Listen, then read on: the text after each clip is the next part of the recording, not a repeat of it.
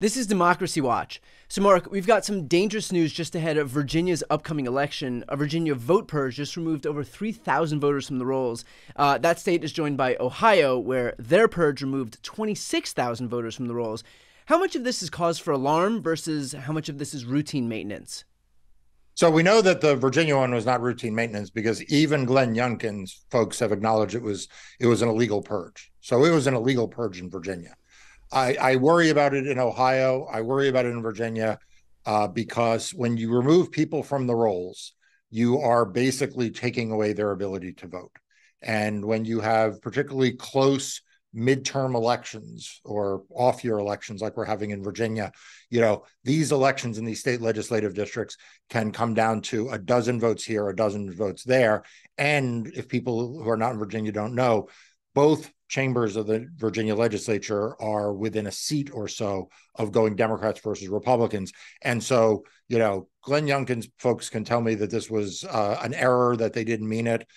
Count me skeptical. Is there any evidence of foul play here? I mean, a voter purge took place Right. that was illegal, that everyone now acknowledges was illegal. That first Glenn Youngkin's elections people said was smaller. Then it turns out it was bigger than they originally said. So I think there was foul play. I think that people have to get to the bottom of this. Unfortunately, that's not going to be done entirely before the election, but we can't give up on this. And as far as Ohio, here's what you need to know. If you read the headlines about it, they said that the Republicans, that LaRose, the Secretary of State, who is pulling all kinds of shenanigans to try to keep that choice ballot initiative from passing, right? They said that he did it, quote, quietly. Let me ask you this: if you're LaRose, and normally you're trumpeting to the moon that you're doing integrity, related cleanup of voter rolls, why'd you do that one quietly right before the pro-choice ballot initiative? Perfectly put. To your point, you mentioned that the number in Virginia was supposed to be about 270, and that number ballooned up to 3,400. Is there any way to restore these voters who were mistakenly removed from the rolls? Like you mentioned that they may not be restored in time for 2024. So I guess what happens next here? So look, once the Youngkin folks got caught, they did start taking steps to restore some of them, and there have been a bunch restored, but not all of them. And this is the game that Republicans are playing. First, they do it. They hope they don't get caught. Then when they do get caught, they sort of walk it back. They're like, oh, it's an error and we'll fix some of it. But they don't fix all of it. And in the meantime, if you're a voter in Virginia, what's the message you're receiving? The message you're receiving is that you may have been removed from the voter rolls. You don't get the message that you may have been added back in. What you know is you may not be eligible to vote. And in what will already be a low turnout election, right, because it's in the middle of November of 2023, that can make the difference, particularly because these are state legislative districts. And the turnout in state legislative districts are already small, and these are very, very hotly contested races. So it's a tragedy for democracy. It's a cynical game that Republicans play around this country, not just in these two states we're mentioning, but this is part of their playbook. And, when you add into that the election vigilantism, which is basically just privatizing purges, it's a lot to be worried about. And by the way, for anybody watching, to stay on top of all of this news, please make sure to sign up for Democracy Docket. It's the free news outlet Mark founded on everything voting in elections. The link is right here on this screen. So, Mark, is there any way to know the partisan breakdown of these purged voters? In Virginia, it's very, very hard because you don't register by party.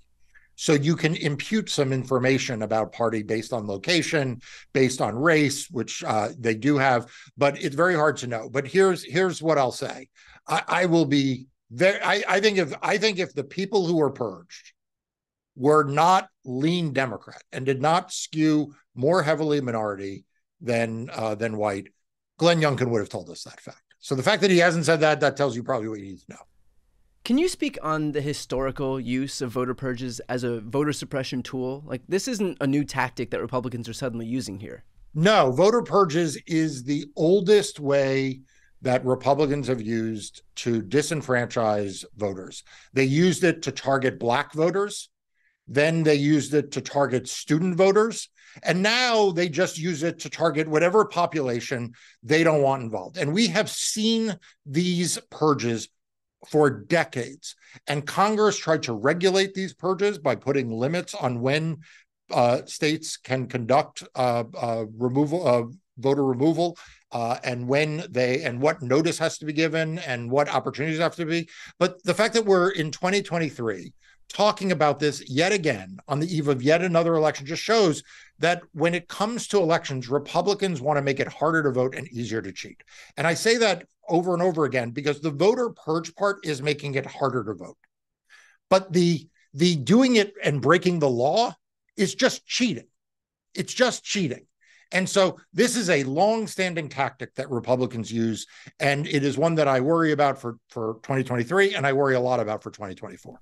Well, we do have Eric to maintain the integrity of the voter rolls, and luckily Republicans definitely aren't pulling out of that system every chance they get. Yeah, right. So Eric was for those of you who don't know, is a system, it is an interstate compact, it is an agreement between states to share information about voters, so that if Marc Elias lives in New York and he moves to California, New York tells California, hey, Marc Elias moved there. California says, yep, we got him. And then you get removed from New York. It was started precisely to allow greater election integrity. It was begun not as a project to the left, but as a project to make sure that people were removed when they should be removed. Well, why are Republicans leaving that kind of system? They're leaving that kind of system because it also because by it having clean rolls, it removes the excuse that Republicans want to conduct illegal purges.